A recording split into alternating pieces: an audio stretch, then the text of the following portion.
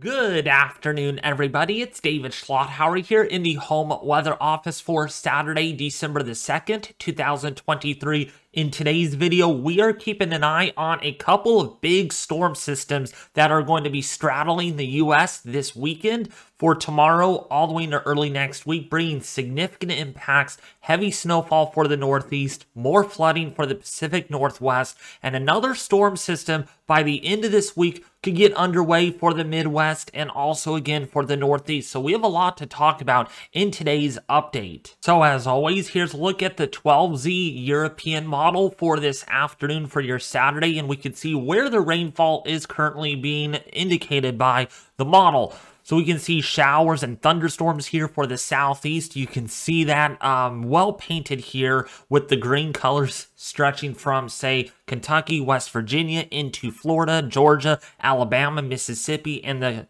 Carolinas. Some showers there, but look at what we got going on. An atmospheric river really hitting the Pacific Northwest, including for Northern California, Washington, Oregon, and of course, we got some snow over Montana. There's going to be more of that coming over the next several days as the weather pattern in the Pacific Northwest remains extremely stormy. We're going to be seeing a lot of flooding, mudslides, debris flows, that sort of thing. So you want to brace yourself for what's to come there while we are keeping an eye on the active weather. So let's kind of move this forward all the way into tomorrow afternoon. This is for December the 3rd. Here comes that storm system. The one that's in the southeast right now. It's going to track towards the northeast, bringing a lot of snowfall for these regions, including, again, for Mount Washington, in Vermont, New Hampshire. If you're in Maine, just be aware of that. If you're doing anything outdoors tomorrow, it's not a good day to do anything. There's going to be snow mixed with rain. We might even see some freezing rain in some areas. So keep that in mind if you're going to church, if you're wanting to go to a friend's birthday party. Just cancel that if you can to prevent a lot of issues, a lot of delays for other people, because the weather is just not going to be in anyone's favor there. For the Pacific Northwest, going to continue to see quite a bit of rainfall, flooding, strong winds, heavy snowfall for the mountains, and nothing's going to get really any better at all. This is for Tuesday morning, December the 6th. That system moves out of the region by Monday afternoon, all right, for the Northeast. Maybe some a little bit of lake effect snow left behind with that because we're going to get some cooler air. But really, a lot of the activity is going to be favoring the Pacific Northwest, Oregon, Washington. You're just going to continue to get rain. That's all there is to it, all the way through Wednesday. And then eventually, Northern California, we might get our next chance of showers here for Wednesday, December the 6th, 2023. As you can see here, the green colors, an indication that, yes, we're going to get in on some wet weather. Finally, it's been a dry one for this fall, despite the strong El Nino that is really lurking out there in the Eastern Pacific for California. Let's go forward. Let's go into the next weekend. This is for Friday morning. This is for Saturday. Okay, do I rarely go this far out because, you know, the models, there's a tendency that they change quite extremely from run to run. But we're beginning to see a little bit of agreement on another potential snowstorm and a big storm for the Midwest. This is for Saturday, December the 9th. 2023. We got the snow here over the high plains. We got the rainfall that starts going off into the Midwest.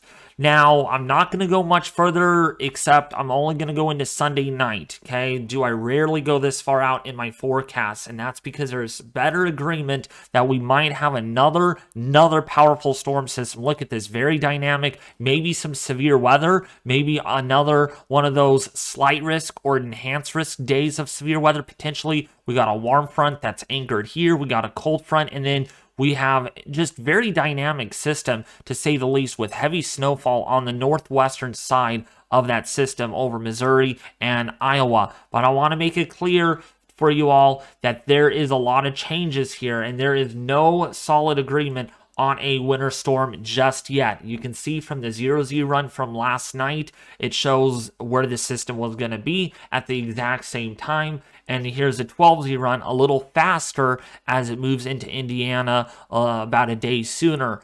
with the Pacific Northwest still expecting to see more active weather there. The biggest impact that everyone's going to notice is how warmer than average the temperatures are going to be.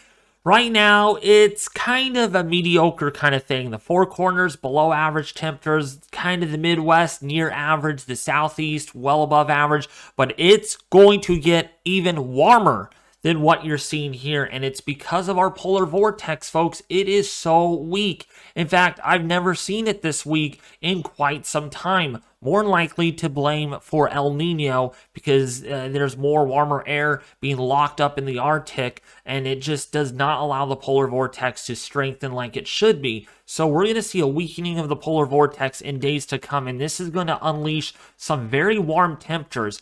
Yeah, you do got some colder air, okay, at first, okay, for the northeast and for the southeast, yes, but it's going to be followed by this really warm anomalous temperature contour that is being represented across the northern tier of the U.S. I mean, come on.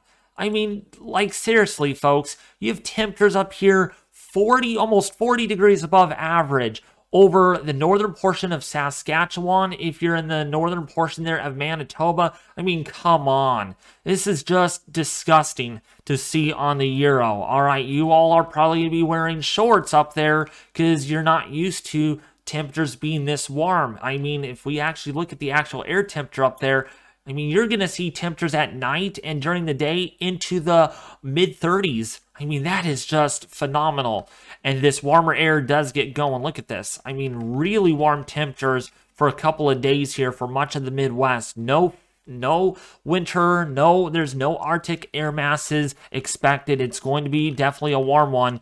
And towards the end of the model, I still don't see much in the way of Arctic outbreaks, unless you want to trust the GFS model, the 18Z run, which in my personal opinion is one of the more wild outcomes. I've never seen this, and I strongly do not suggest that you all look at the GFS model for a while. I mean, this pattern is so changeable right now that some models are showing one of the biggest Arctic outbreaks while other runs are showing, well, no, we're not going to see anything. So here's a good example. You can see at the very end of the run, of course, look at this. I mean, what in the name of Arctic outbreak are you talking about, GFS? I mean, this is very far out, by the way, okay? This is December the 18th. Do not trust this. But I just wanted to show you guys some examples because people are going to start tweeting about this that, oh my gosh, we're going to get an Arctic outbreak. Oh my goodness, here comes winter. Do not trust this. Look at the 12Z run. Look at the 12Z. Maybe not. Okay, maybe not. Look at the 18Z run. Ooh, it's still warm, right? It's still really warm.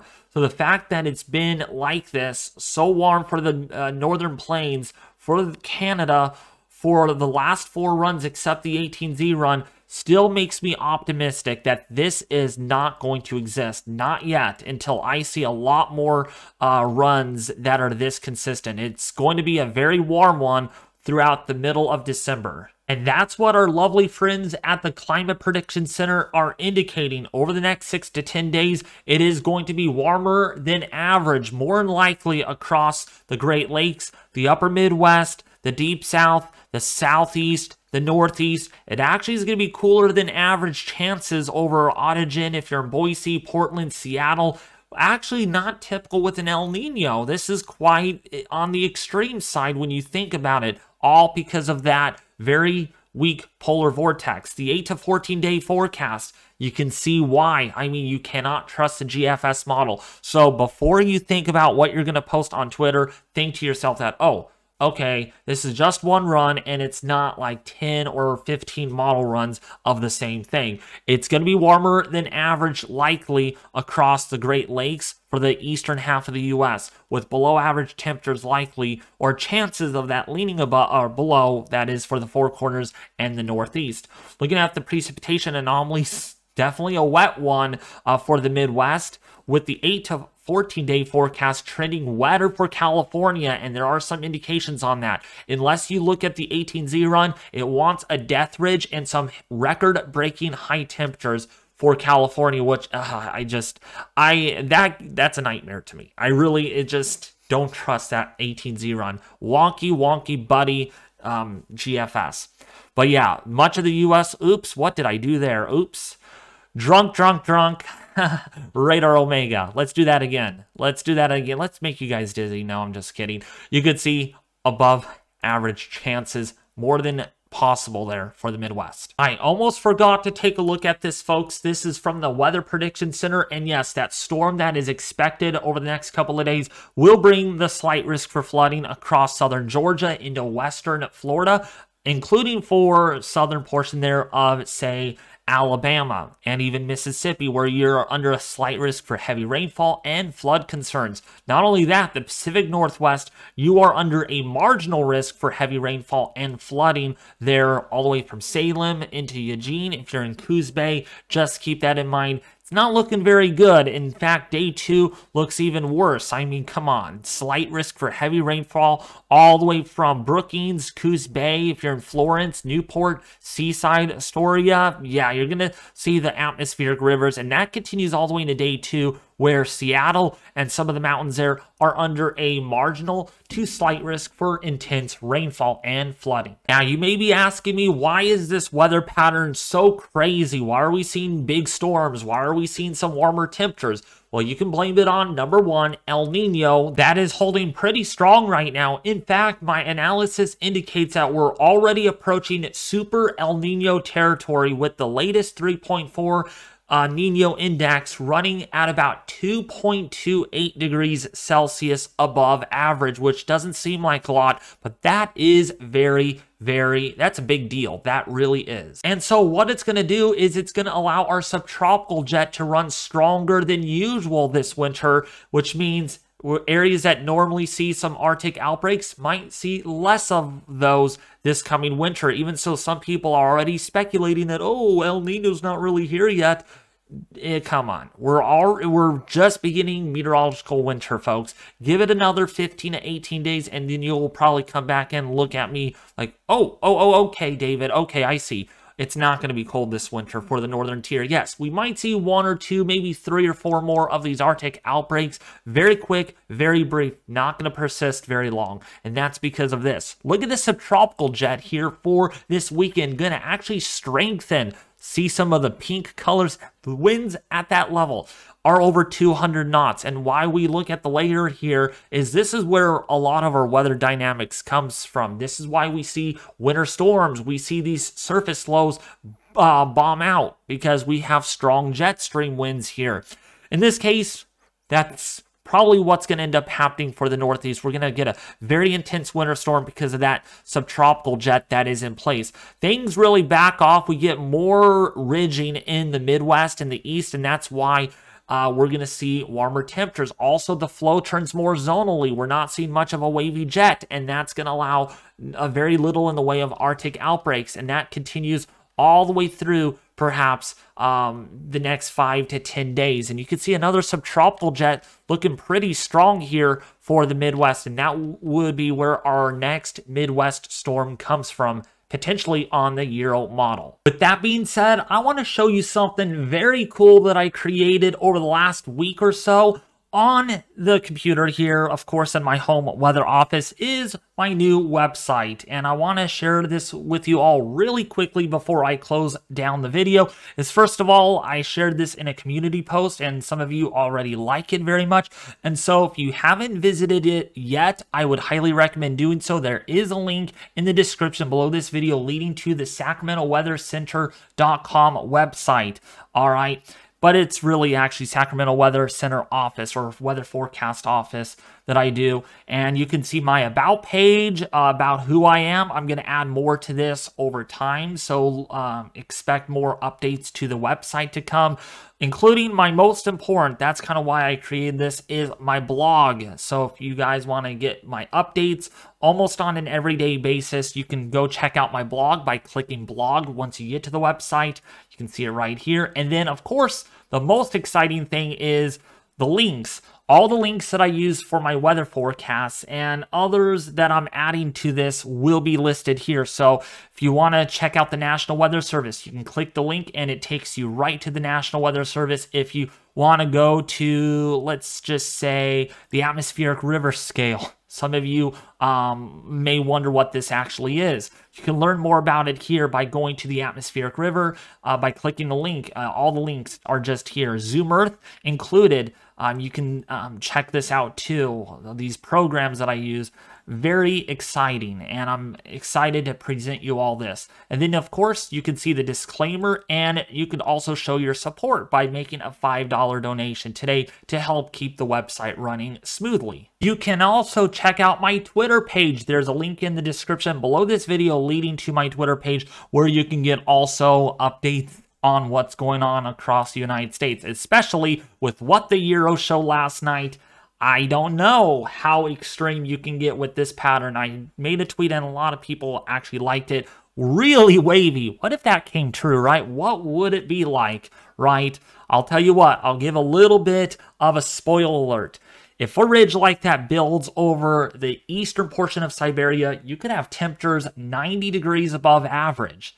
Okay, but then you go across the Bering Sea into Alaska, where you could have temperatures 40 to 50 degrees below average. So yeah, showing you the extreme of what these troughs can actually be. That's a very good example of what a very wavy amplitude wave pattern looks like on a model. Well, anyways, I sure hope this video helped you out a lot, folks, because it really means a lot to me. I really enjoy making these videos for you all as often as I can possible. Okay, and so if you want to show your awesome support for the work that I do here on my YouTube channel, please consider subscribing right now if you haven't, and also make sure you hit the bell notification icon. A lot of people forget to do that, and they're asking me, why am I not getting notifications? Make sure you hit the bell icon, and it says all notifications, not some notifications, all notifications. Okay, that's very important. And also, most importantly, you hit the like button to let me know how you like the video, and leave a comment in the section below this video. But anyways, that is going to sum it up for today's weather forecast. I should be back with another video tomorrow. Sundays now are more tougher than typical because I have church, and then after that I go to work, so I don't know if I will have a video out tomorrow, but hopefully on Monday I will return to normal scheduling with my uploads. That's going to do it. Thank you all for watching.